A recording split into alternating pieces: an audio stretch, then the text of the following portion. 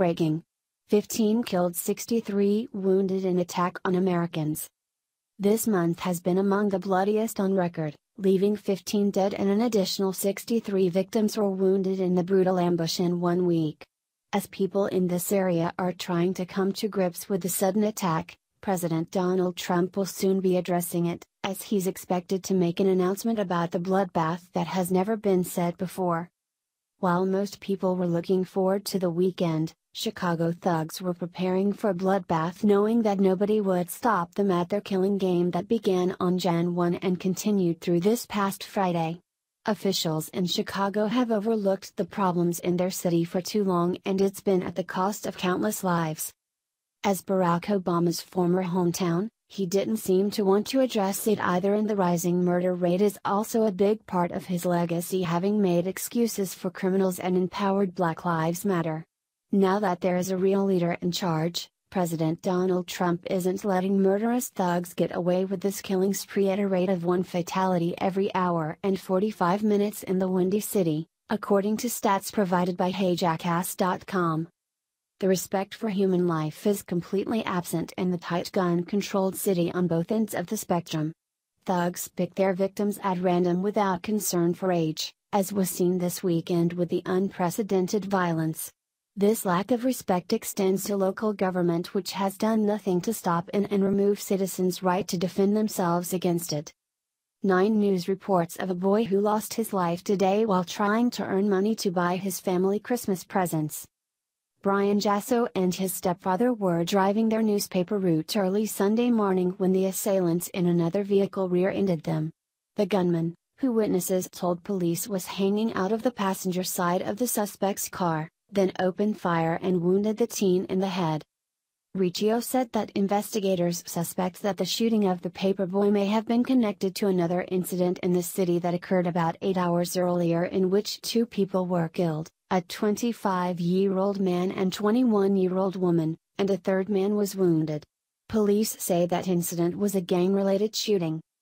In the gang-related shooting, detectives found 77 rifle casings at the scene of the crime, Riccio said.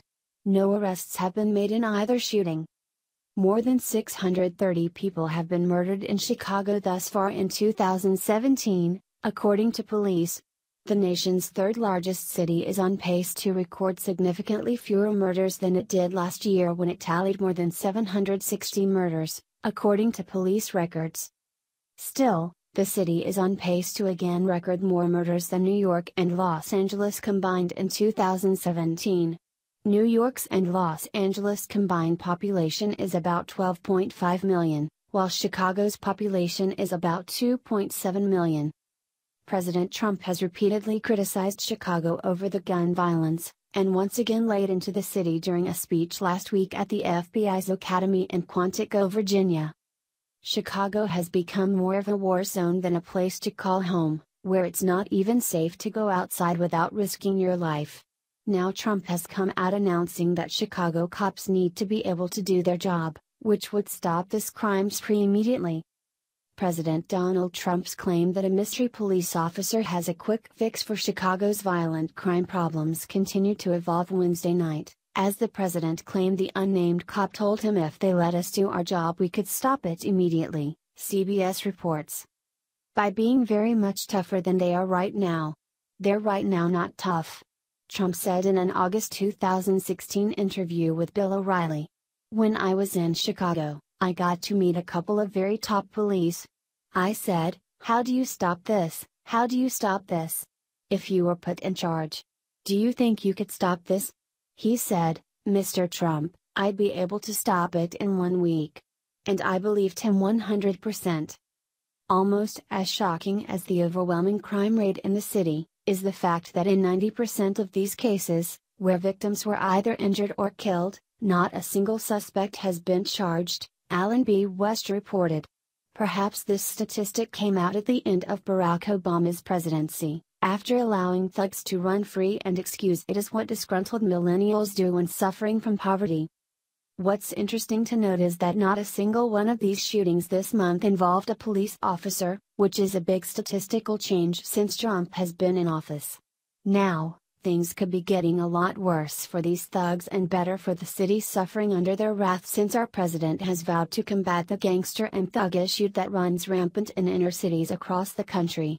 He's one of the first to take a bold stance against it, proving he's not afraid of these criminals, and it's only a matter of time before he publicly addresses this issue again after his executive orders on the matter and sending ATF, alcohol, tobacco, and firearms agents in to help. Among his pile of important executive orders to get the country back on track, were 3 crucial ones targeting gangs, drugs, and crimes against cops. According to CNBC, the executive orders will focus on gang members, drug dealers, drug cartels and crimes against law enforcement officers, Bustle reported. During Jeff Sessions' formal ceremony after his confirmation, President Trump announced his plans for these 3 executive orders, which give more authority to law enforcement.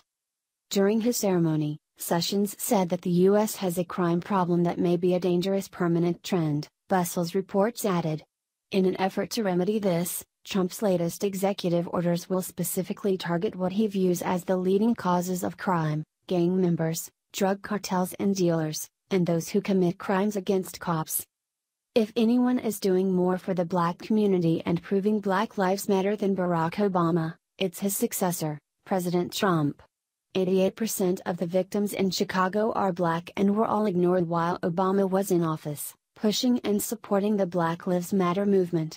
Trump will single-handedly save countless black lives by cracking down on these thugs who kill other people, many of whom are random and just in the wrong place at the wrong time in the war zone.